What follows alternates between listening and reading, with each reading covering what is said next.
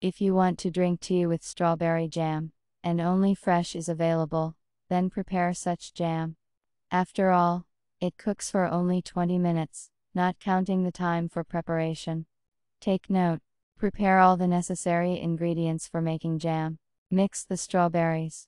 Wash them and let the water drain completely. Pour water into a saucepan with a thick bottom, bring to a boil, and put the berries.